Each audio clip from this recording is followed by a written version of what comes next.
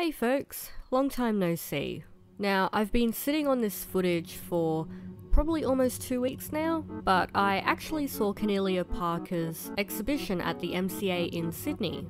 It's actually the first major survey exhibition of her work in the Southern Hemisphere, and it's a part of the 2019 and 2020 Sydney International Art Series.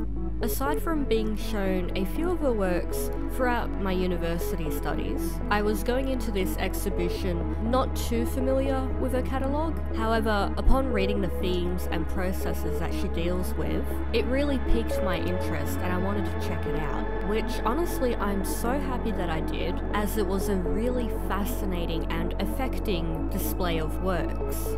So it's actually running until the 16th of February, so if you live in Sydney or are able to make the trek, I definitely recommend it.